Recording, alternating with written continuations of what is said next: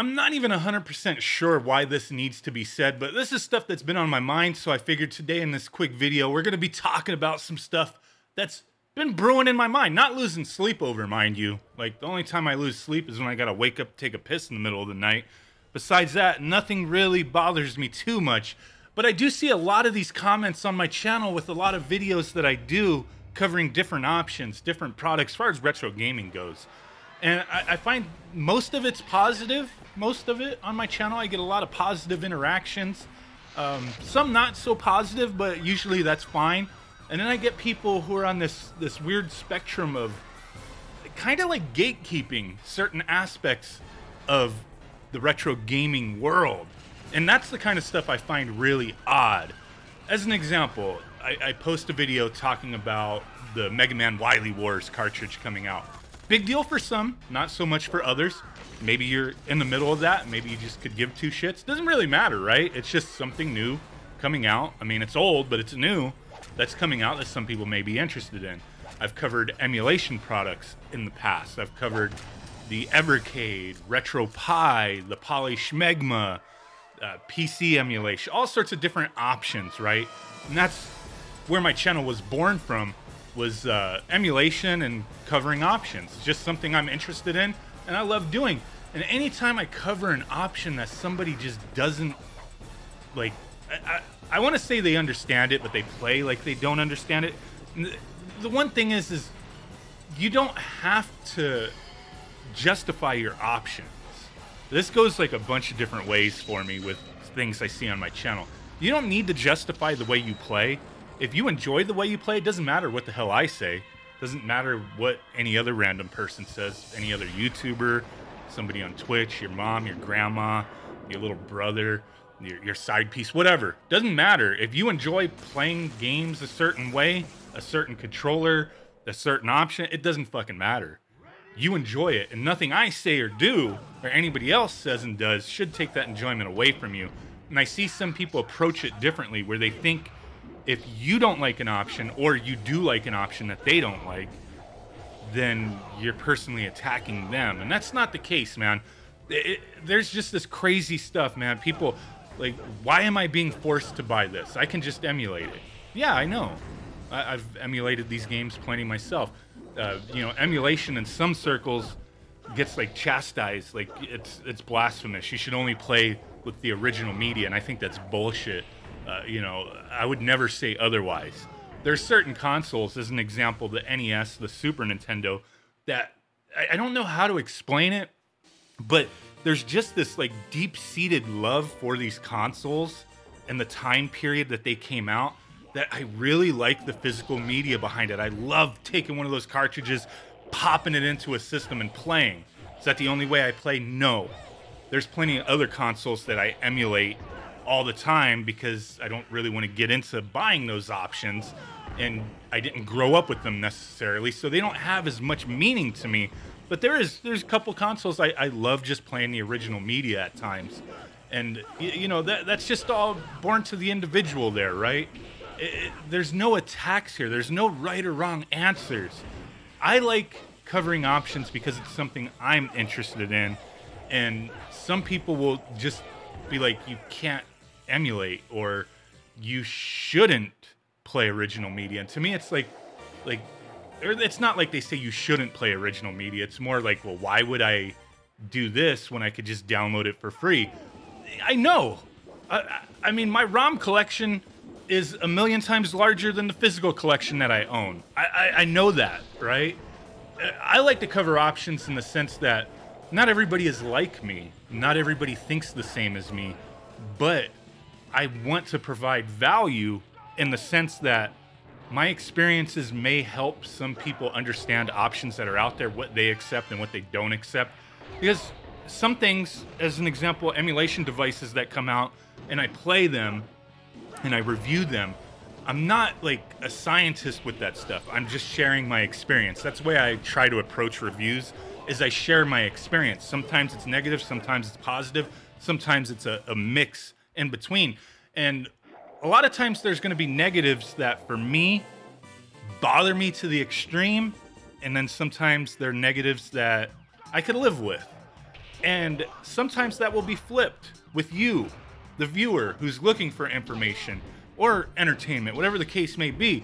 But if you're looking into an option and I discuss something that's negative and it bothers me a little bit, it might bother you a lot.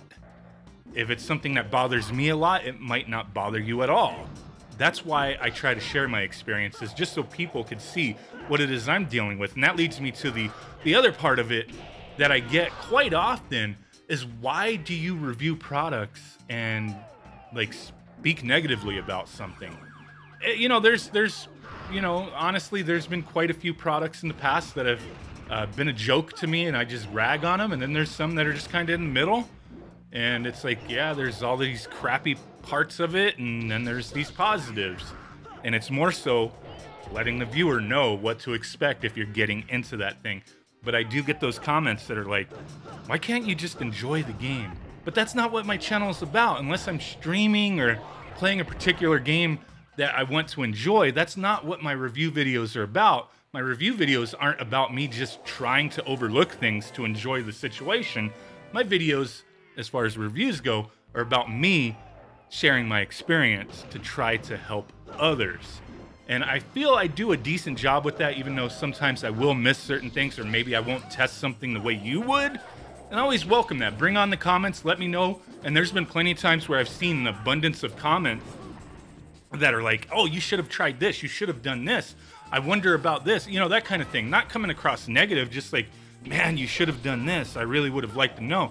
If I see enough of it, like, I do a follow-up video, or I'll put an update on the video type of thing, testing what people had brought up. Because yeah, I you know, a lot of times I can't test everything, or some things will slip my mind, but it's just about my experience at that time reviewing the product. And I just find all this stuff crazy with some people, the way they look at things, and you know, the expectations to get patted on the back for every option that comes out. And like I said earlier, it's mostly positive interactions.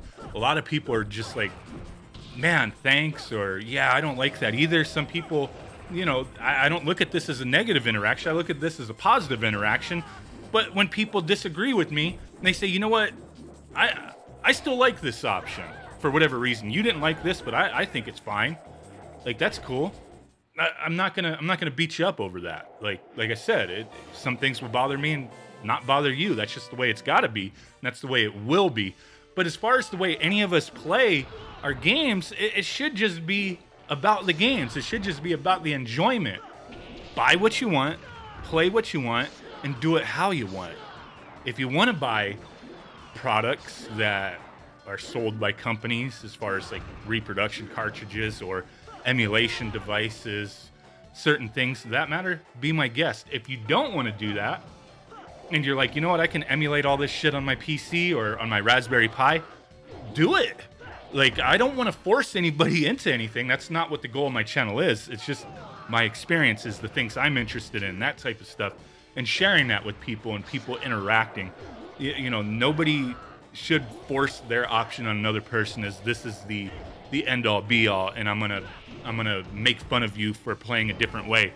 You know, I kind of stay away from certain areas of the YouTube retro community because there is some level of gatekeeping in certain aspects of it.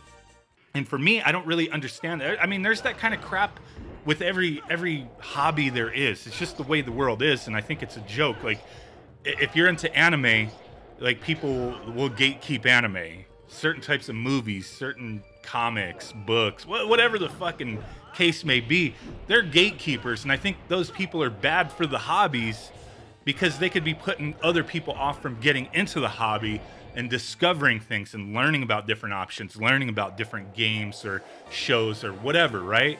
I think it's really bad for it, but I do stay away from certain areas of the retro community world that force their opinions on you and chastise you for being different, for not liking that option.